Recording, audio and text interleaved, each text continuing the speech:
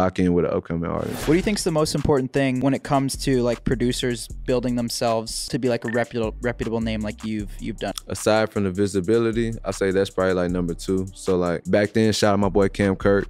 We had this vision where like me and him used to always talk, bro, and this is 10 years ago. And he's a cameraman, but we would be together all the time. So all these sessions I'm going to with Gucci and Thug and Future, everybody, he's always with me. So I told him one day, I was like, what if we can make this shit like I'm as big and visible like as an artist, but like without rapping? Like it was stuff like that. It would just be like. So you're saying like shooting a lot of content, like yeah, showing like we you would shoot like vlogs. Yeah. Even me and Southside bullshitting, barbecuing. We'll shoot vlogs, making beats. We'll shoot our own videos. Pull up on Thug, shoot a video. Pull up on Rich Homie Quad, shoot a video. Starting to DJing. I was DJing for Thug, and then doing shows, the rodeo tour with him and Travis. And then just started evolving to like a people interested in Metro thing. The biggest thing I say is for a producer to